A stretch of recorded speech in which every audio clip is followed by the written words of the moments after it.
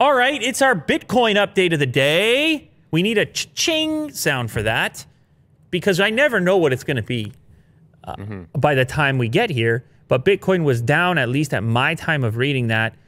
Apparently, it has something to do with what might have been the nightmare scenario for crypto, which is something called a double spend.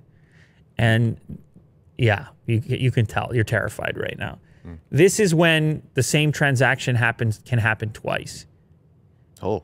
And it's obviously bad for obvious reasons, because if a transaction is not verified, a person can get paid twice if they can figure out whatever a way to do it. What do they call that in the Matrix?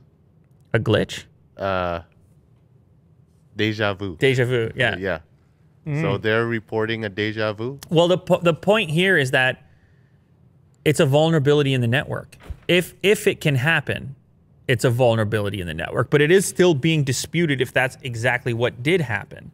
So Bitcoin fell as much as 11% on Thursday after this report from BitMEX, where they suggested a critical flaw, the double spend, had occurred somewhere in the Bitcoin blockchain.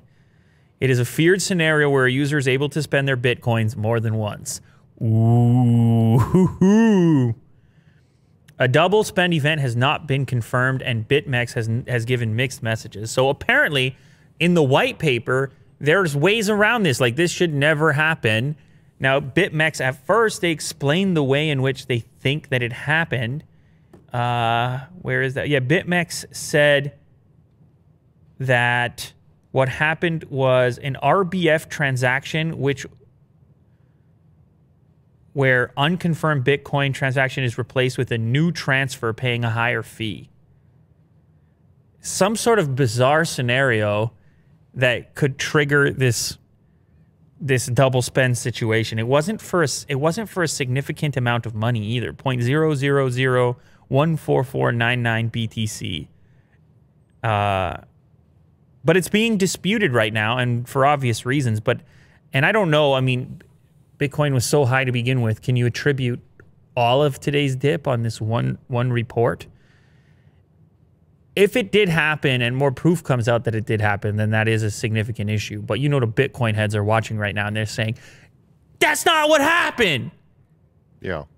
I mean, I'm just assuming that's what they're saying, but I feel like we should get an update, see if the price bounced back at all in the time since I read this story, because that tends to happen with Bitcoin as well. Maybe people got over it real quick. I don't know.